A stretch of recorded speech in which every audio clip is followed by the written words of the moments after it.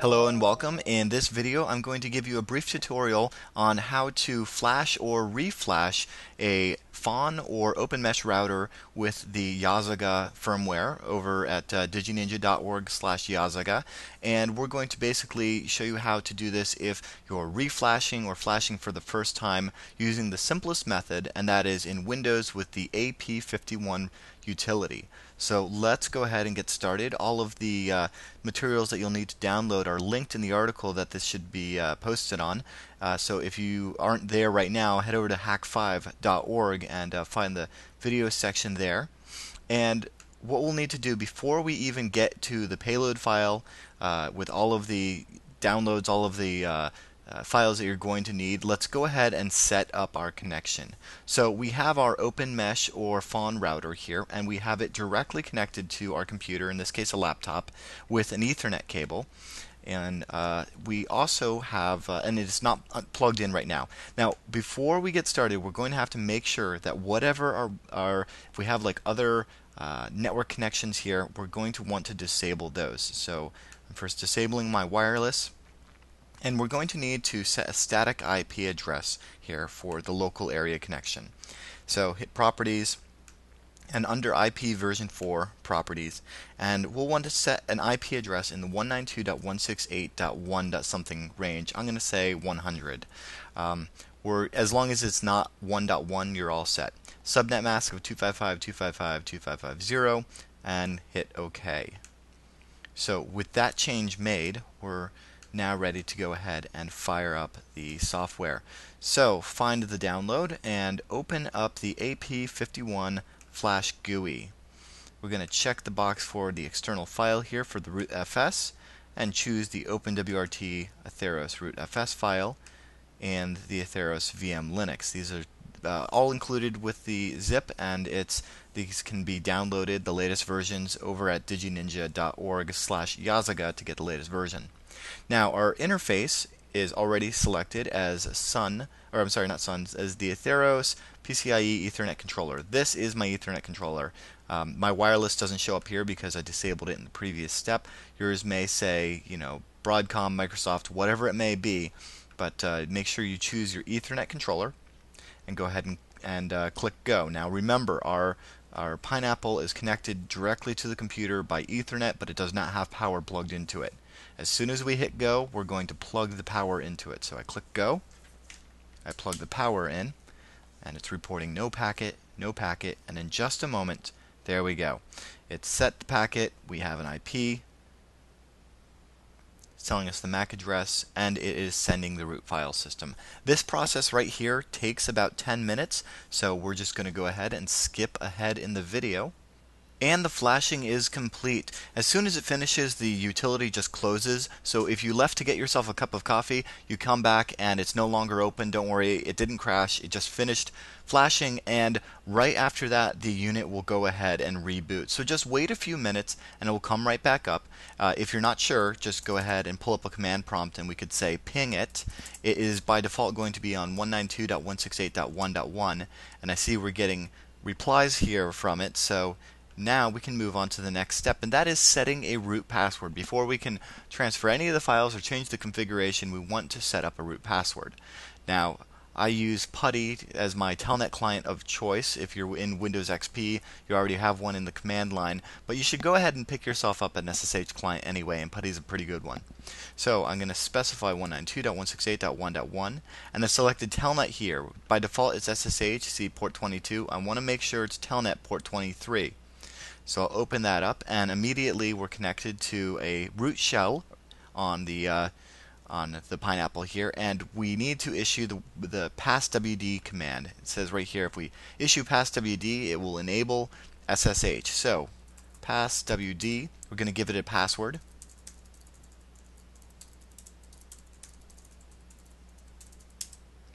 And now we are all set. So from here, we can go ahead and open another instance of PuTTY. If you hold down Shift and click that icon, it'll pull it up again. And again, 192.168.1.1. I'm just going to leave the telnet window minimized here, just in case anything goes wrong. I'm still connected to it there. And again, it's SSH port 22 at that address. And I open it up, and I say yes, and I can log in as root with the password that I just set up. Great. So now we can go ahead and start configuring it and start sending over some of the other packages that we may want. So to do the configuration, really there's only one file that we need to change, and that is here in /etc/config, and it's the file wireless. Right? We can see it's right there. Now, if you're not familiar with Linux, that's okay. I have the command right here for you, and you can just copy and paste this from the web page. But basically, what this is going to do is going to put this information right here into the text file. And this information is saying that it is a Wi-Fi device. The type is a Theros, that's the chipset. It's got an automatic channel, and then on the Wi-Fi interface, we say it's Wi-Fi 0, that's the name of the interface, it's LAN, it's access point. The SSID, you can change this. I've set mine to Pineapple, but you can set yours to whatever you'd like. And for now, the encryption is set to none. If you'd like to, say, enable WEP or WPA encryption, we have a guide for those as well. But for now, we're just going to copy this, and I'll come over here in Putty, and I'll just paste that right in. And I'm pretty sure I can just right-click, and that pastes. So the right-click button will just go ahead and paste that, and now we have changed that configuration file. So next time we restart the router, it will have the SSID of Pineapple and be set up just the way we'd like as far as the wireless is concerned. But while we have it here, let's go ahead and install any of the other packages that we may fancy. Now, the two most common that you would probably like are WebIF, and it requires Haserl here, or Haserl, Haserl, right? So you're going to need these two packages if you would like to use the WebIF interface. It's a beautiful web front-end interface. If you're used to configuring a router with a web interface like a Linksys or a Netgear or a D-Link router, this should be familiar to you, and it just makes things a little bit easier if you're not too adept with the command line stuff. So what I'm going to do is to get these two files over here, I'm going to just copy them with a program called WinSCP. And like before, I'm going to give it the IP of 192.168.1.1. We're going to log in as root.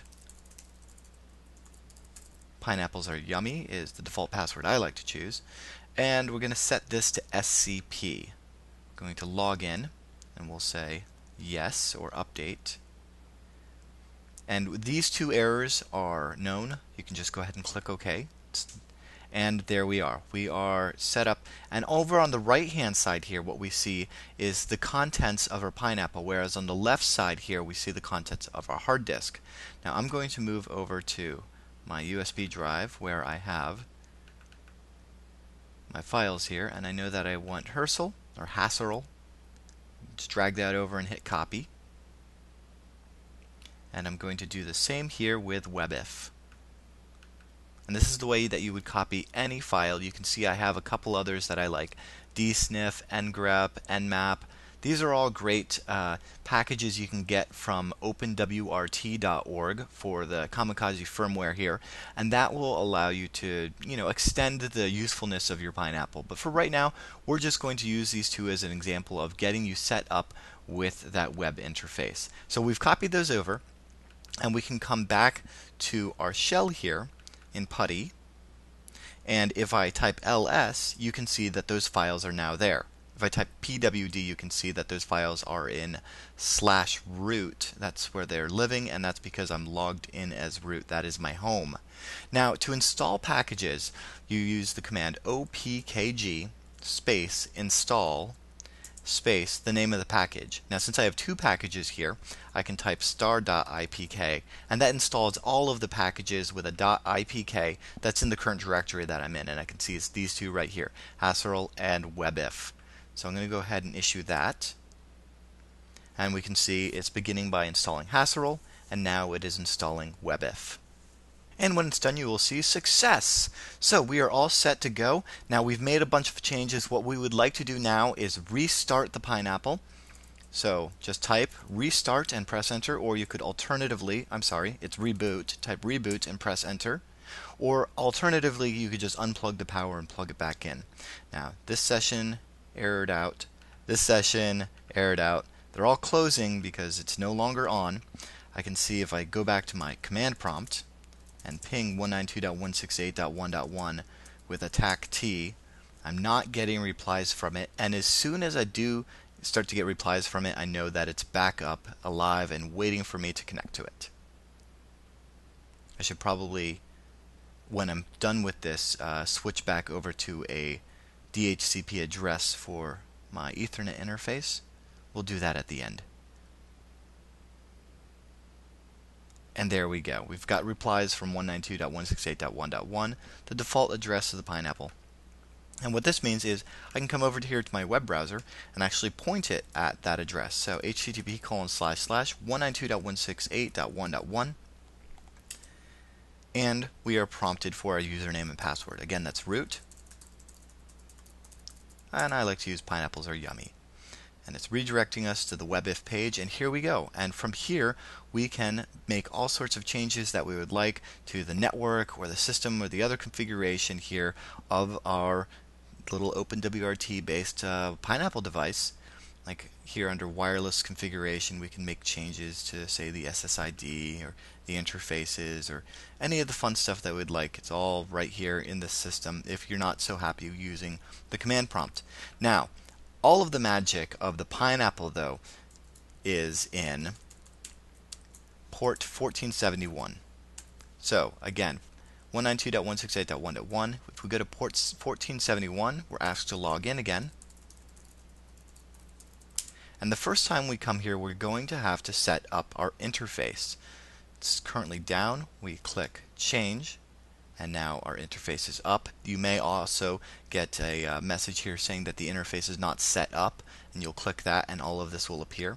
And Karma is currently off. We are not attacking any victims at the moment, but once we do turn that on, our connected clients will show up down here in this area, and then we'll also get a log here with information on who has connected, and say when we use the module system to send some commands to it, say if we were to port scan them or other things like that, the results would show up here in the right. So there you go. We've gone ahead from beginning to end and created or reflashed a Pineapple. If you mess up your settings, if you're in WebIF and you change something and everything is completely borked, just follow these steps again and you'll be right back to factory defaults.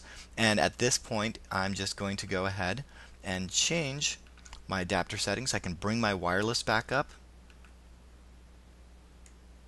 and I can come back in here and make a change to my IP settings and tell it to use an IP address automatically, the setting that I had before we began. That's it. If you have any questions, just go ahead and leave them in the comments.